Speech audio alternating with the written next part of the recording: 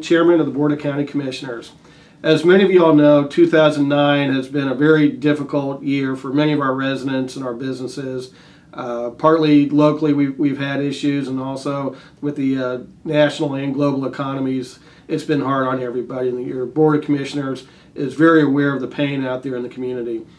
On the bright side, though, we've been working very hard on some job creation policies. We upgraded our job grant program, which resulted in 3 companies, technology-based companies, coming forward with new jobs. We also passed an emergency ordinance to allow a federal stimulus project to move forward. So we're working very hard on job creation. In 2010, we hope things are better for the residents.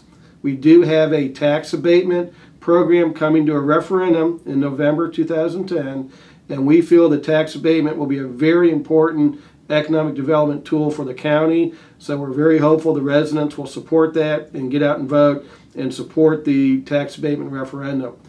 On behalf of all the commissioners, I can promise all the residents for 2010, your Board of Commissioners will continue to work hard on job creation and try to keep our budget down to save you the taxes, because we know it hurts you in your pocketbook there. So hope you had a great 2009 despite the difficult economic times. We look forward to serving you, the public, in 2010, and we'll continue to work hard to try to bring jobs to the community.